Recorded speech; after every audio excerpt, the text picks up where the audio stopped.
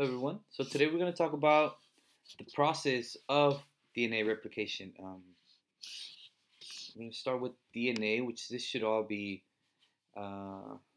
shouldn't be new. You should already know this from the couple lectures back. Just talking about when we think about um, nucleic acids. So I'm going to talk about DNA. Remember, it's composed of a phosphate sugar and a base. We have the different bases: adenine, guanine, cytosine, thymine, and then we have uracil. That's only in RNA, not on DNA. Okay.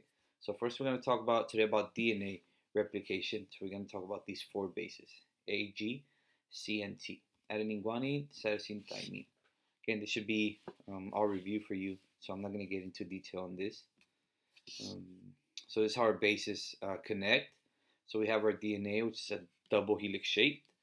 And we have the A and the T connecting with, remember these hydrogen bonds? That's probably from like week one. Some weak hydrogen bonds that we could get in there and separate the strand. And I'll tell you why in a bit. But basically it's a double helix shaped structure of our DNA. Okay, with the different letters, combinations, and bases. That's what makes it unique. So here's the phosphate, the sugar, and the base. So one thing to notice is the 3' end and the 5' end. Remember, this is kind of like flipped. You have the 3' end over here, which starts with the sugar, the base, and the phosphate. You have the 5' end, which starts with the phosphate, and the base, and the sugar. Okay, if you see on the bottom over here, there's no phosphate on the 3' end. There's no phosphate on the 3' end. It ends on the 5' end. And why? Because instead of strands being like this, they're kind of like this. They're complementary. Okay. Again, with the hydrogen bonds in between. So a shout out to Miss Rosalind Franklin. That's the image she found, and saying that DNA is a double helix. All right. So what we need to get to, it's going to be a short video. So the importance, DNA replication. Okay.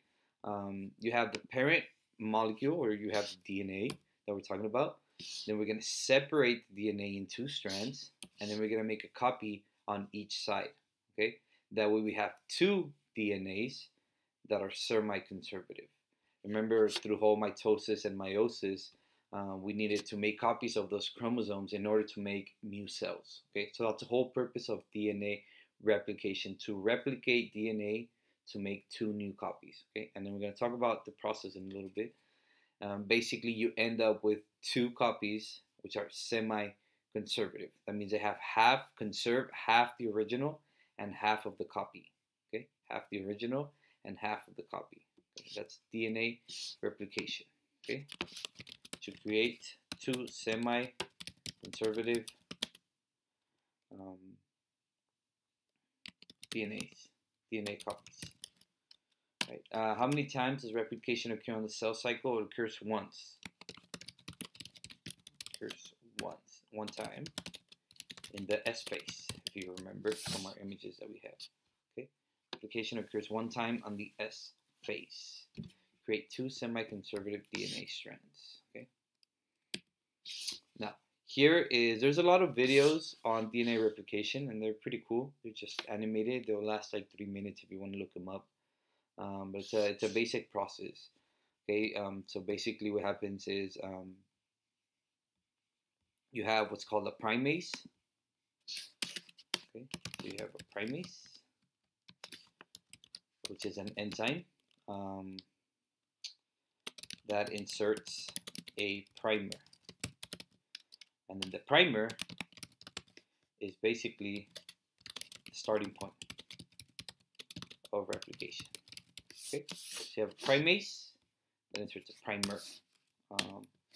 The primer is the starting point of replication. So here it is. So you're gonna have first we need to separate the whole DNA. Okay, so maybe I jumped the gun a little bit. So we're gonna add here DNA helicase separates the double stranded DNA. Okay, so kind of right in the middle, it's gonna cut it off. Right. So maybe I should label it by steps. DNA helicase separates it. The primase, the enzyme is gonna insert the primer. Okay, so DNA helicase, if it's a bit, here it is. This one's better. Okay, so here's helicase, kind of like unzipping just a little green molecule. Let me try to zoom in a little bit. Okay, we can work with this. Okay, so it's like unzipping or unwinding the whole DNA in here. Okay, just splitting it in half, opening it up so everything else could come in and read each side. Okay, so it reads. Let me add it up here. Reads 3' to 5' and produces 5' to 3'. Okay, what does that mean? It reads from the 3 to the 5 and produces 5 to the 3. Okay, so it starts reading over here. So this is on top, we have the 5'. So on this side, we're going to have the 3' over here. Okay, so it's going to read from the 3 to the 5, and it's going to produce from the 5 to the 3. So why is that important? Because on the bottom, remember how it's flipped? So it could only read so much. It's going to read from left to right. So once this is unzipped, it's going to go in there and read a little bit because it's going the other way, and then it has to come back. And the more that's unzipped, read from there, produce a little bit, and then come back. The more it's unzipped, read from there and produce a little bit. Okay, so we got the two different strands. This is called the leading strand, the one that's continuous throughout, and we have the lagging strand, the one that's underneath, or the one that lags, the one that's cut into pieces or copied in pieces. Okay, so we have a lot of little proteins in here around that I'm gonna try to add here. Okay, so the primase starts a primer. Here's your little primer in red. So this is where it starts. Primase puts in the primer in there, and then you're gonna have a DNA polymerase, which is gonna come in and start adding base by base. Here's a perfect example of that.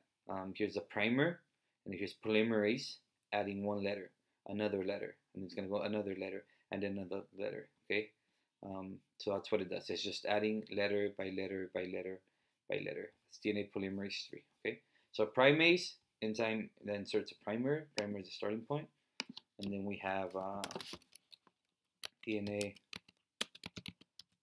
polymerase 3, or we just do begins adding bases.